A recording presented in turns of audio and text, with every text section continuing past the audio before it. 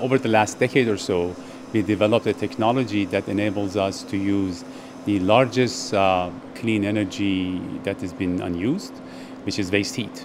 So waste heat is the form of energy that you can find in power plants, oil and gas facilities, industrial facilities, cement factories, even from the sun or geothermal sites, and these days more and more from data centers, AI. So these are categorized as energy sources with temperatures below around 100 degrees centigrade, and that you cannot really do much with that except space heating. So about 60% of energy on the planet becomes waste heat when we don't use it. So that's why I said this is the largest energy, untapped energy that we have. So this machine enables us to convert that waste heat to value-added cooling. This is a sorption heat transformer, which has four main components. We have an evaporator, which is a chamber here where the cooling is generated.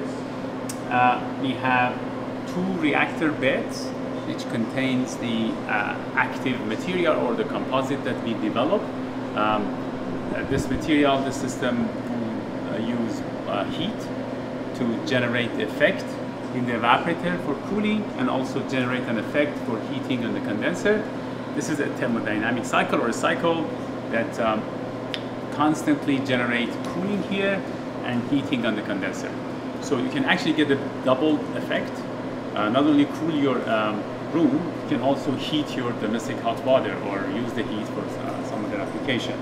With this technology, when it scales up, we can use the existing infrastructure, which has waste heat in summertime, and use it on the spot and generate cooling and provide cooling to buildings that are connected to district heating at first step.